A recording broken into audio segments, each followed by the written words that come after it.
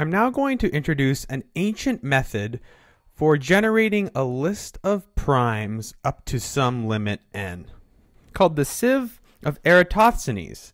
Now, Eratosthenes was born in 276 BC. So this method, is over 2,200 years old, but it's very simple and elegant, and you could teach it to any child. Now, let's say, for example, we want to calculate all the primes up to 100, but this would work in the same way if we wanted to calculate up to 10,000 or a billion. It proceeds as follows. Assume all numbers are unmarked. Gray is unmarked. We start at the beginning, and if we find a number that is unmarked, we know it's prime. So we hit 2, and we say 2 is prime because it's unmarked. And then the second phase is, now we can eliminate all multiples of 2 because we know they're composite. So bam, we jump along and we eliminate all multiples of 2. Red means composite. And now we repeat. We step along from 2 to 3. 3 is unmarked, so we mark 3 as prime.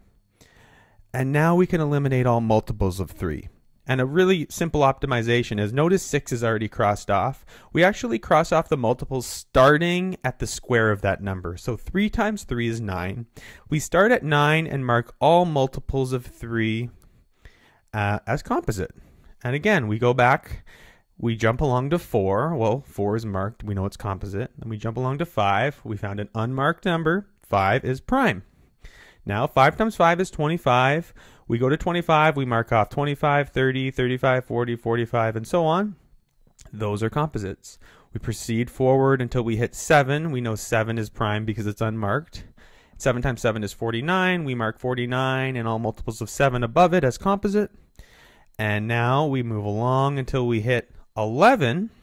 11 is prime. And notice now, 11 times 11 is greater than 100, so we can actually stop at this point. We could have stopped at 10 even, because now all remaining unmarked numbers, if you'll notice, are prime. And we could, in one swoop, mark them all as prime. And that's the whole algorithm. It's so simple. And just to generalize how we do this, so we could write up a program to perform this sieve, is if we want to find all primes up to some number n, we first create a main loop. So we have for all numbers a from 2 to the square root of n. So notice here we stopped. When we hit 10, or if I showed it as 11, we actually stop because we have found all primes. So from 2 to the square root of n, we proceed as follows. If a is unmarked, then we know a is prime. And when we find a prime number, we mark all multiples of a off as composite. And that's it. So you find a number prime, mark off the multiples, go back to the beginning, increment a by 1. So we're on 2, then we go to 3, then we go to 4, 5, and so on. And when we're done, we have all primes. Notice here that this is also a loop. So we have a main loop for, and when we find a prime, this marking off of multiples is also a loop. So it's important to notice here that we have a nested loop. We have a loop inside a loop. Here is an example of this algorithm in action. I wrote in JavaScript below.